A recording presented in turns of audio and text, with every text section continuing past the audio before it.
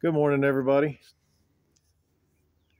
As you can see, it is very bright out here today. We still have a lot of snow on the ground, but it's pretty warm. As you can see, I'm not wearing a hat, and my head isn't cold. Soaking up some vitamin D from the sun. But anyway, no, that's important.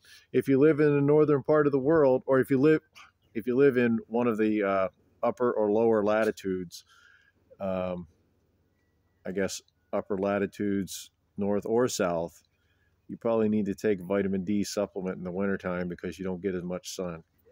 But anyway, it's a beautiful day. I think we're going to have at least one more good snowstorm before winter is truly over because it's the North Country. We're usually not done with winter in the middle of March.